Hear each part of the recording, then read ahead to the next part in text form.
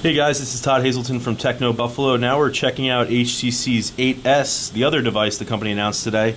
I'll show you one that has a little more juice so the screen stays on. Here's the blue model. You can see it also comes in a red flame. I believe it was called a Fiesta Red. There's also the white one and then this awesome neon green. Actually, we'll show you the neon green one because it's cool, and gray. So for specs, you have a 4-inch Super LCD2 display up front that's got an 800 by 480 pixel resolution, 4 gigs of storage, 1700 milliamp hour battery, and a dual-core 1 gigahertz Snapdragon processor.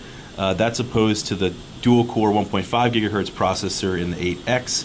There's also a 5 megapixel camera on the back here. That's opposed to the 8 megapixel one on the 8X, but it does still have the same image engine, so it snaps photos super quick, just like we saw with the 1X. And there's a 3.5 millimeter headphone jack up top. Power button, volume controls right there on the right.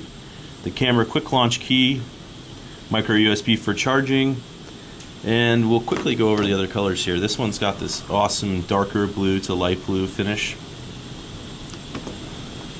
Here's the Fiesta Red.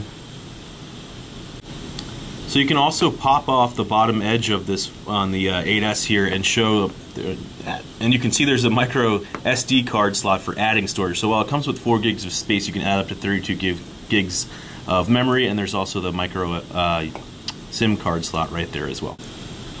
And then the Domino, I believe it's called, black and white color here. A quick look at the home screen.